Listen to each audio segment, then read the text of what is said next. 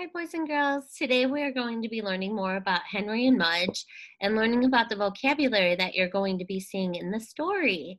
So I am going to go ahead and share my screen so that you guys can learn more about the story, of Henry and Mudge and the vocabulary words. So today's first word is row. And here we have a picture that's going to help us figure out what the word row means. We're also going to use the context clues. The chairs were all in a row to figure out what row means. Row means the number of people or things arranged in a line. So here you could see a row of chairs. Our second vocabulary word is straight. And here you could see a picture of her straight hair. It says Henry's sister has straight hair.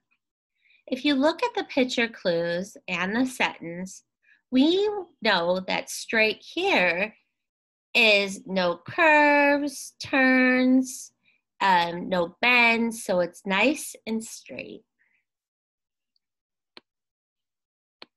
Our third one is the word flappy, and here you can see his flappy ears. That rabbit has flappy ears, said my parents. We know from the picture and from the context clues in the sentence that they're hanging down loosely. And if you think about it, flappy describes ears. So floppy is an adjective. Here we have the word wade. And as you can see, there's a scale with some fruit in there. Our sentence is, Mother weighed the vegetables. So if you think about it, using the context clues, you can find out that this is a verb. It's something you do. And you know it's a verb because they're going to place something on a scale. Our next word is drooled. Ooh, look at that dog drooling. The dog drooled on the floor when he saw his food. Drooled means that saliva is dripping down your mouth. Sometimes if you're really, really hungry and you see something that makes your mouth water, like this dog here, you might start to have saliva drip down your mouth. We know, looking again at this sentence in the context clues, that drooled is a verb, and that ed is an inflectional ending that tells us that this verb is taking place in the past. And then if we look at the word drooled, we know that the base word is drool.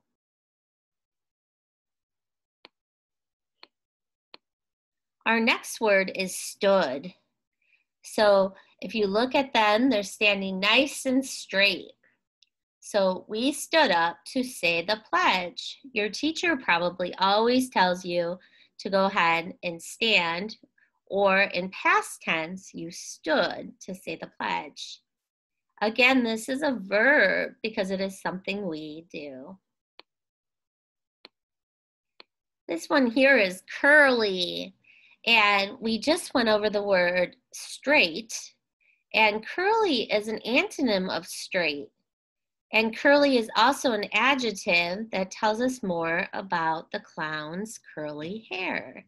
So looking at this sentence, the sentence says, the clown at the circus had curly hair. So it's not straight, it's has curves or twists on it. So that was what curly means. The next one is collars. So if you look at these doggies here, you can see their collar. And it says both of the dogs had on new collars. So collars usually go around a dog's neck, around their neck, and then usually there's a little tag here. And it can be leather, it can be metal, it can be plastic. That's a band that goes around your neck. So those are the vocabulary words that you're going to be finding in Henry and Mudge. We also are going to be listening to a story called The Perfect Pet that has those same vocab words in there. So I'm going to go ahead and read you the story of The Perfect Pet and ask you some listening comprehension questions as we go along. So the title of my story is called The Perfect Pet. Carla didn't have a pet, but she loved to help her next door neighbor, Mrs. Stevens, take care of her cat, Sadie. Sadie had long, straight fur the color of butterscotch. She also had 7 collars, a different one for each day of the week.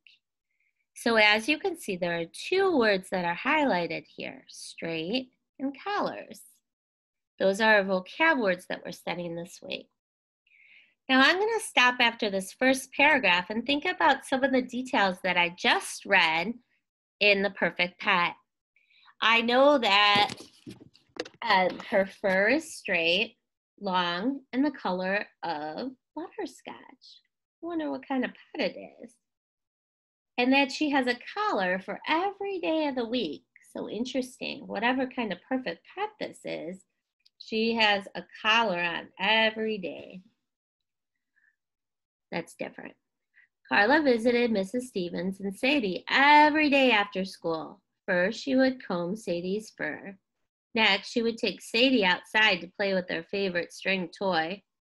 Then she fed Sadie her supper, and last, she always gave Sadie a big hug and a scratch under her chin. Again, I'm going to stop and think about this, and I'm trying to figure out, what does Carla do after she feeds Sadie her supper? So I might go back into the story and look for the sequence of events. Sometimes there's clues like first, next, then, last.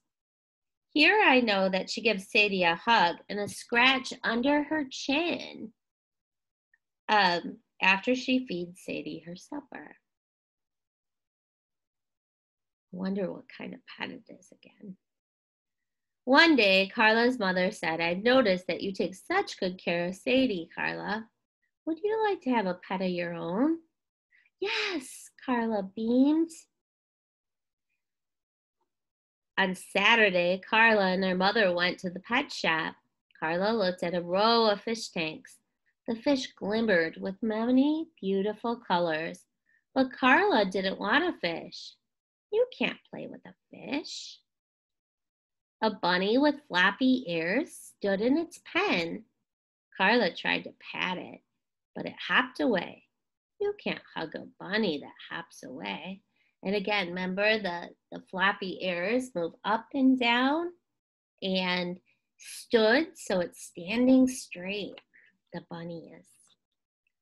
Carla and her mother tried to find a pet for Carla at an animal shelter. Carla scratched a friendly-looking dog under its chin and it drooled on her. "I think I want a pet that drools," she says. So think about it. This pet, this friendly-looking dog, has spit that's kind of like dripping down his face, right? Then Carla noticed a cute puppy with curly hair. Again, remember it has bends in it. It liked to play, it liked to be hugged, and it didn't drool. Carla's mother asked how much it weighed. Remember, weighing is a verb that we do. We would put something on a scale. "She only weighs 4 pounds now," said the shelter worker, "but she'll probably be over 80 pounds when she's full grown." Carla's mother stepped back. "That's too much dog for our little house," she said. "I'll never find a pet as wonderful as Sadie," Carla thought. "Sadie is a perfect pet." Back at home, Mrs. Stevens was outside, looking worried. "Oh dear," she said, "I just found out that I need to move in a few months, but my new apartment doesn't allow pets. What will happen to Sadie?" So thinking about this, why is Carla having trouble finding a pet? I think it's because She can't find the right animal for her. The animals don't compare to Sadie. And then I'm thinking to myself, what might happen? Her neighbor has to move out. I wonder what's going to happen. Carla felt terrible for Mrs. Stevens. She wished there was some way she could help. Suddenly, Carla broke into a grin. Don't worry, Mrs. Stevens, she said. I know someone who could take good care of Sadie, and you can visit her whenever you want. So thinking about that, how does the story end? What happens to the perfect pet, Sadie? Well, Mrs. Stevens is pleased to find a home for Sadie. And Carla is going to be the one that takes Sadie. So it worked out for everyone in the story. All right, I hope you enjoyed that listening story and those comprehension questions that went along with our new vocabulary words that we're learning this week. After you feel good about the vocab words that I just talked to you about, I want you to think about, you're going to be going on Seesaw. And today's assignment is called Henry and Mudge vocab words. You are going to choose 2 words. Draw a picture of your word and put the word in a sentence. Remember to use capitals and periods. So you might choose row and you might choose drooled. So for number 1, you could draw a picture of a row of something, and then you need to put it in a sentence. And then if you chose drooled or whatever other word you choose, you would put it in the box, draw a picture, and then write a sentence. You'll find the instructions on the Seesaw as well, so you can play the instructions if you forget what to do. Mrs. Holmes made some silly sentences to go along with it to kind of help you understand what to do. So I wrote, my silly dog has 2 tails, 1 ear, and likes to wear 5 collars on his body. And then I went ahead and drew a picture of my silly dog.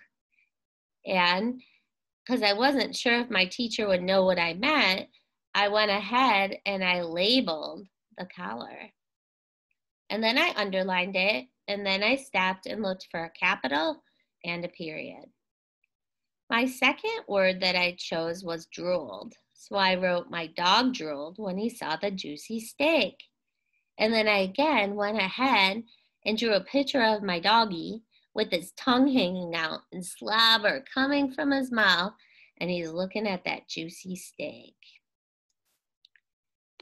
All right, so boys and girls, that is the vocabulary this week for Henry and Mudge, the listening story, and the Seesaw activity that you are assigned to today. Have a great day. See you later.